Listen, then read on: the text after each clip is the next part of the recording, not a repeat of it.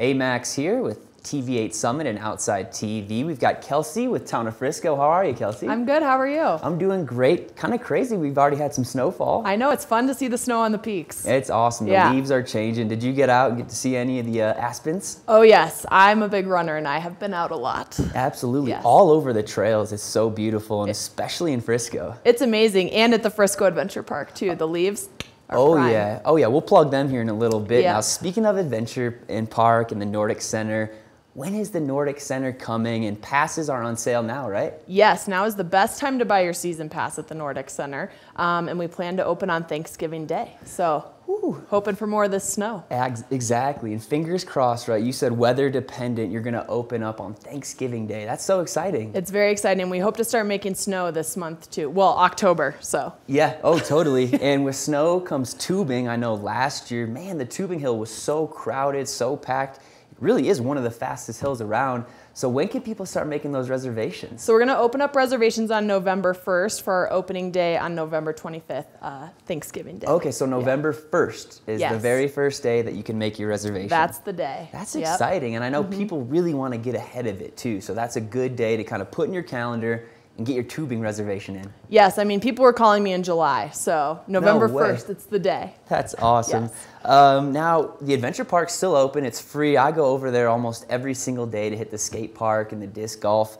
That's all free. You just got to bring your gear. Yes, it's awesome. The bike park's open, and like we were talking about, the trails are in prime condition right now. We've been working on them very hard.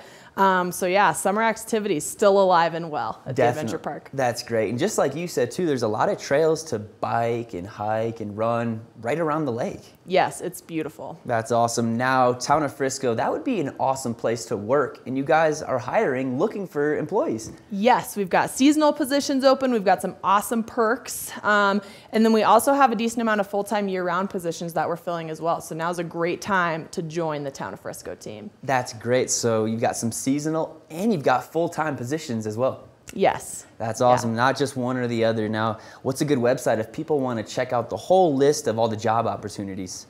FriscoHiring.com. Okay, so they can just go there, check out all the lists of jobs and apply right there? Yes, it's perfect. What you've been up to nowadays, enjoying, you said you've been on runs, going on e-bikes, you've been on a skateboard? No. Oh, come on, Kelsy. No. I like to stick to the activities where my feet are on the ground. I got you. No wheels in between. Yeah. I can show you how to skateboard one of these days. We'll work on that. Exactly. Yeah. Now, if people want to get more information, say on fall activities, maybe some events, where can they go to? Townoffrisco.com is a great place. And then you can get to Adventure Park info, Nordic Center, Marina. So townoffrisco.com is going to be kind of the best spot. Yeah, it's the place to be, and it's a brand new website. It's so easy to navigate and get around. Kelsy, thank you for coming in this morning. Happy fall to you. Yeah, happy fall to you as well. And things snow. Yeah, exactly. I'll talk to you soon. We'll get a little update for winter, and I'm excited for this Nordic Center to open. Me too. All right, see you soon. Thank you.